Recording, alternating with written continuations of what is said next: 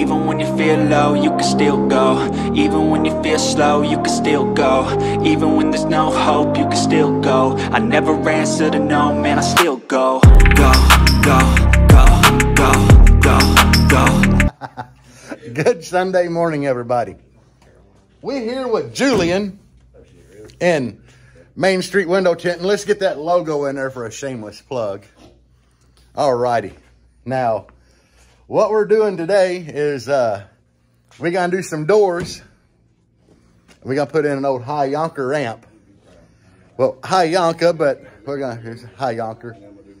And I got all this crap loaded up back here. So, I still ain't going to mess with the sub amps in here. I need to put the 5Ks back in. But anyway, yeah, we got a back seat full of crap. I even brought my own wire. So, anyway, I'm getting ready to pull a door panel off here. And I will show you what I've done since I've been here, which ain't much. No sanding, no nothing. I just painted them black. So, yeah, we're getting ready to stick them on the doors. I already got the wires ran through here. I ran that when I ran like all the wiring for the system. So, it shouldn't be bad. But who knows? Anyway, I need to get the door panels off, get them bolted to the door panel, and the wire ran from under the carpet through the kick into the doors, and we'll go from there, guys. So anyway, yeah, we're getting ready to get this shit started. But once again, that is Main Street Window Tinting in Loris, South Carolina. So we got the door panels off. And Miss Deb's popping out the door panel clips for me. Helping out today, as always. I keep telling y'all, Deb's the VIP of the channel. You know, I'm saying that because I told him I wasn't doing no more. Yeah, she said she wasn't helping no more today. Now I got to get the speakers out of there. I can't even remember what kind they are. It was part of a component set. But anyway, yeah, I'm going to get them pulled out. And then I'm going to start removing the kicks and get my wiring ran into the door. And then we'll be golden, guys. So I'll be back. So, all right, fellers. I made my wires really long. I had them tucked underneath the carpet. Now they run beside that foos box there. Bam, put the kick back on. We're all good. It runs out that door. I got to do the same thing on the other side. Like he's doing a little video. I'm filming for YouTube. But I think y'all fellas met my wife and my NVX is what it had in it. So I'm gonna get off here and let Dustin film, because Lord knows he don't film much. But them Celestions, if you've seen the video on them, they do have the tweeter built in the center. And Hyanka sent me that amp, and I said, why not try it on these doors? So that's what we're going to do. So we're back. And got the wires ran. They were just tucked under the carpet. I made them really long, and I always marked the ends of one wire. So always do this in advance, but one wire can be tweaked, one can be mid. It's also marked on the other end back there. So, but I had them pre-ran, hanging out the other door also. And I've also already got one panel on. I just did black. That's not paint run. That's where the resin ran. I said, to hell with it. I left them textured. And you know, if you get a minute a ways back, and it's so shadowed down here, you'll never notice it. But anyway, in reality, I should have went back and sanded this, but I didn't even prep for coming out here till this morning. And honestly, I wouldn't have had time for my flex stone to dry and then paint. So I just hit it with some Walmart black spray paint, guys, like the cheap stuff. In here, I drilled 2 holes with step bits for my 2 wires to come through. This just gives me options. But I used most of the factory door panel. I did drill some holes in it. I did sit this on here, line it up, and draw around it with a pencil. Then I drilled holes like that far in for my pencil line.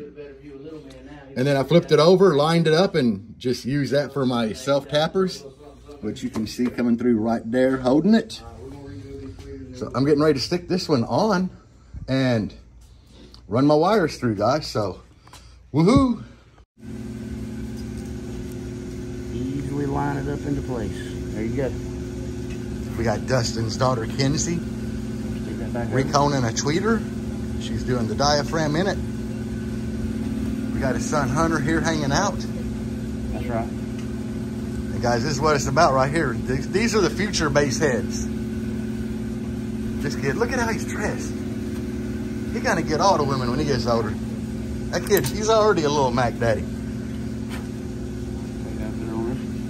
But yeah, check this out. This kind of stuff everybody likes to see.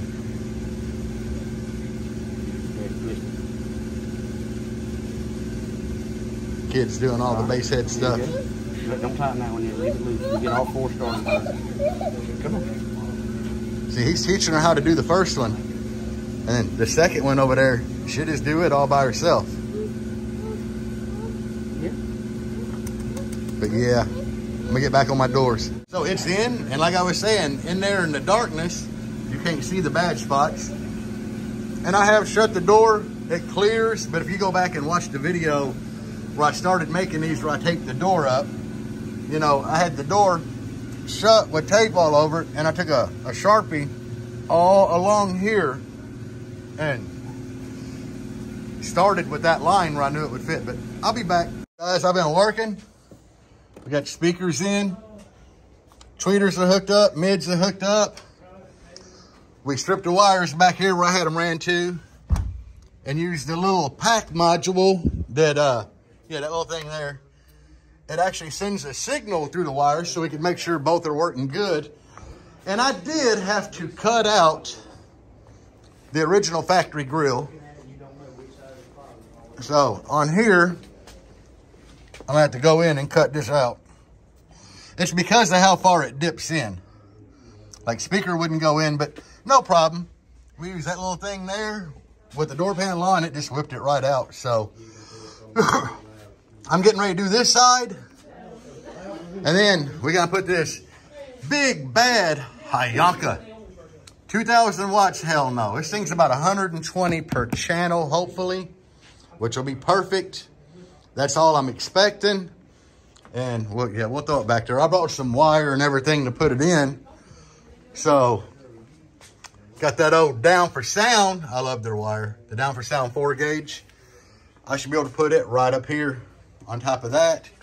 I should have enough wire to run back to it. So, yeah, I think when I ran the wire, I ran it out past the bumper. So it should be plenty of wire to get from back there up here. Yeah, we should be good. And yeah, I got all the wire here on both sides. RCAs are there, so, but getting the doors done is just a big pain in the ass part. But I'll be back. She's already moved on from tweeters. She's done like 4 tweeters so far, guys. This is her second horn. Yeah, now she's on the horns. And at this point, you ain't got to tell her shit. She knows exactly what to do. She knows what side to put positive on. She just rolls with it. Future base heads right there. Leave it there, and you can set the cap off. And like most people let their kids, you know, roll the bass knob every once in a while or whatever. Over here, we're just like the hell with it. We can get them reconing subs. She'll be reconing subs before long. Oh, she's going to jump on them seats right there? Yeah, she'll be reconing subs with us in here, so. There you go.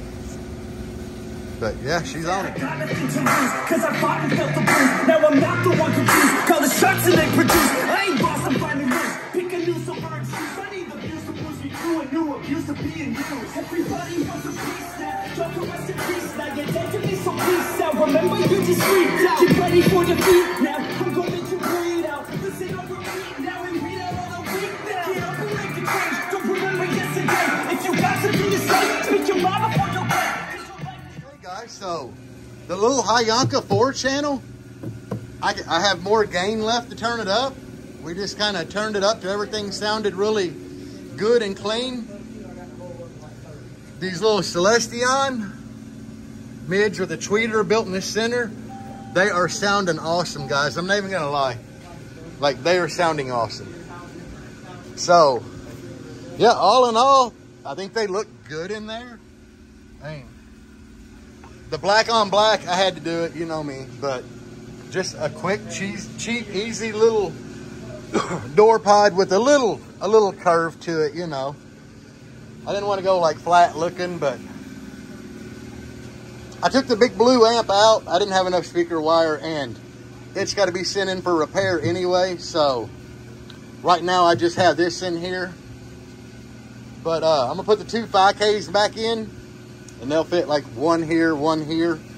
I might do that tomorrow depending upon weather. But guys, for $89 on Amazon, so like right at 90 bucks.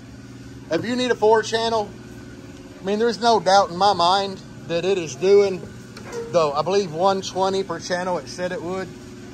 But, and the Celestion mids, if you just want to be different than everybody, you know, I'll show you the part number on them. That's the part number for these mids. They're 8-ohm mids, but they sound good. I listened to a bunch of different songs, and then I had to play the effect song because it's royalty free or copyright free. But I even only had 2 screws holding them in because I was just kind of like trying to get them in here. But anyway, and this is the number of the Hyanka amp. The amp says it's a TA484. I don't know. So I probably got it at 4 ohm. It says 80 by 4 at 4 ohm. I think it might be doing a hair more than that, because that's where I would have it at. Because they're 8-ohm mids. I got 2 per channel, so. But anyway, I'm happy with the old Hyanka.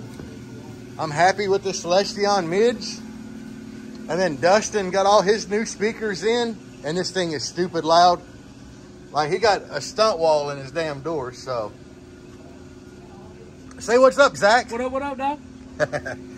But yeah, there's a bunch of people here just kind of hanging out today for Basehead Sunday. Anyway, I need to pack all this stuff up. But yeah. Anyway, guys, that's kind of my video for today. Is I got all this in, and it sounds great to me. So, okay, so I am home from Dustin's. I got to drive Julian, the black Jeep, home and listen to the door speakers. And guys, man. I think you can get them mids from Celestion's website. I'm not sure. I know Dustin's a distributor for he's a dealer for them. But you're talking like an under $40 mid.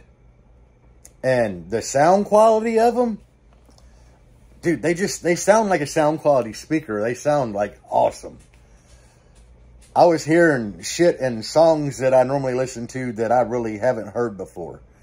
The tweeter in them is like sounding perfect. The mid sounding perfect. I did, on the way home, I crossed the mid over at like 70 hertz. They're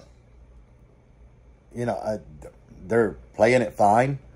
They're way louder than what I thought they were going to be, in the Jeep with the door shut. So, needless to say, I'm very impressed with them. I actually just called Dustin to tell him how much more I'm impressed with him. The Hyanka amp. And I do have it wired. Like, I'm using 2 channels of the amp on all 4 mids. The other 2 channels are on the tweeters, so I can adjust the levels of them individually. But, guys, that little Hyanka amp, for a $90 amp, I am, like, thoroughly impressed. I did have some people on the Hyanka unboxing video like, oh, I don't know if I would trust hooking that up to my speakers. Guys, the thing is awesome. And that might be another variable into why the mids and highs sound so good, is it's a Class B amp. Now, I did make a mistake. It says it's 90 by 4 at 4 ohm. RMS at like 13.8, I think, volts. I am running at 16. I'm just going to tell you that off top. But the thing's got to be doing more than 90 watts. I mean, it sounds really good and loud. I originally was just putting the amp in there to do the video on it. And I was probably going to pull it and throw like a VFL I have or a DS18 4-channel in there, I'm going to leave it in there. The Black Jeep's always been a budget build for you guys. You know that. I wanted to do a budget build for you guys out there that have to do shit on a budget. So I started as a budget build. Probably the only thing in there that's not really budget at this point is the C-Max. You know, even the alternator is an alternator that went bad on my blue Jeep that I took to an alternator repair shop, had fixed and put on there. So it's like a secondhand alternator. But the C-Max, yes, I did build the C-Max for it. Other than that, everything's budget. So why the hell not leave a $90 4-channel in it? Right? Tomorrow, if it's not raining, because it's raining now, I plan on sticking the 2 5Ks back in there and just letting it eat, guys. You know, I mean, it was pretty loud. So I'll put them back in. And then after that, I might do a little shrinking on that enclosure. Maybe take up a half cube out of it and see if that helps it get louder or not. But anyway, that's where I'm at right now. So hopefully the next piece of this video here in a couple of seconds, it'll be tomorrow. And we're back on Monday. And I spent the majority of the morning mowing my damn yard. It was like baling hay. Like literally, it was like between my ankle and knee. I definitely need to get a battery for that thing. Yeah, Cash App, Jerry Ain't Loud. You know, $, Jerry Ain't Loud. Take battery donations, but got Jaeger up there. Sometimes he pisses on my wheels. And that damn dog. Okay, making sure you ain't trying to piss on a wheel, are you? All right, but yeah, I got the 5Ks. Me and Deb just literally got them bolted in. I got rid of them damn furniture pads. They're kind of worthless. But these doors, guys, I know, I mean, them speakers sound so good. I took this thing out for coffee this morning, and I'm going to have to tell you, I was impressed again. Like, hold on, let me turn around. Like, literally, I know I said it yesterday, and I say it again. This cheap-ass AB $90 amplifier, and them speakers, I mean, Dustin said, I think they're like 40 bucks a pop. So, under 250, I have like an amazing sound quality front stage. And I'm saying sound quality compared to like Jangalang, Can't Get Right. Just, I don't know if it's this amp or the speakers or a combination of the two, but they just have like a good warmth, almost like an old tube amplifier would sound. But yeah, thoroughly impressed. Hyanka did a great job on this little amp. I mean, it's a budget banger for real. And the tin that I got from them, I mean, you know, I did a free air in here, clamped 2,000 to it, and it took it. Dustin, he built a 6-storer for it, and it was literally moving hair in his extended cab Tacoma. So it wasn't hair tricking all the way, but it was moving hair. So Hyanka's making some pretty good budget shit. You know, I didn't have very high hopes for this amplifier, but it's definitely proved me wrong. And I was wrong. It don't take 4 gauge down here. It literally takes 8. I put 4 in it. You know, just keep cutting some of the strands of wire away till it fit in. That's what I did. But anyway, guys, that's enough rambling on.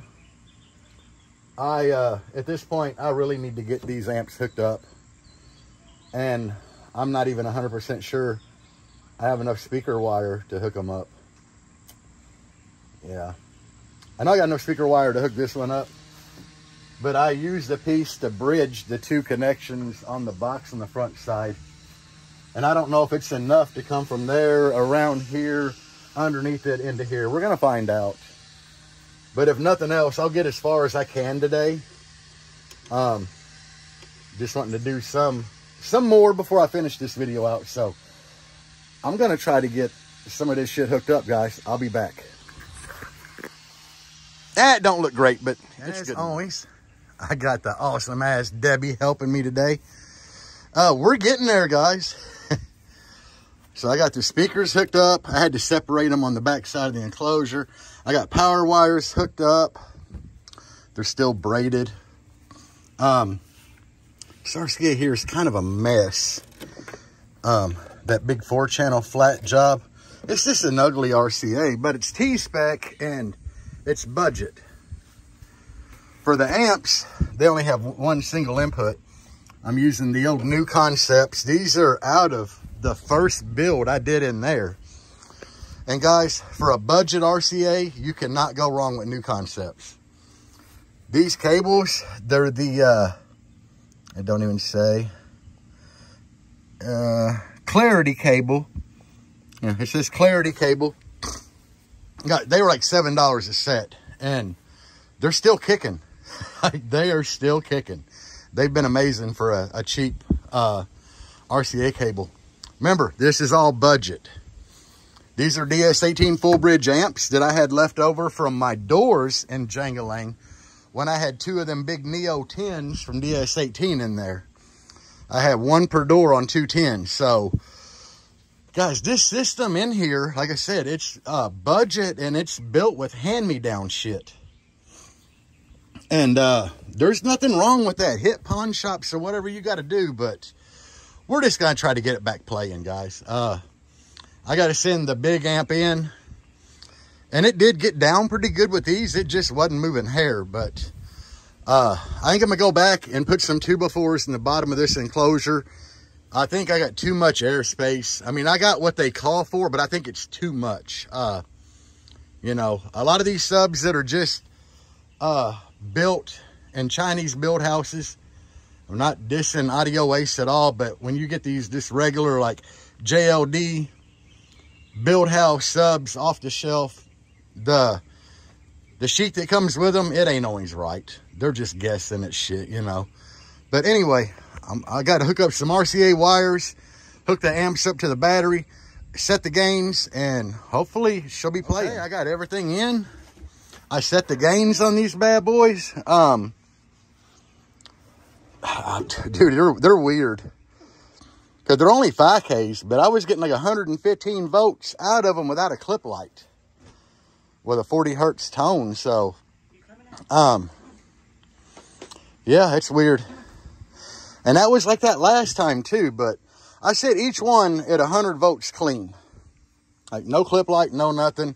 Never saw a clip light, so we're at 100 volts. Volume 30 on the head unit. I'll probably play it at volume 28.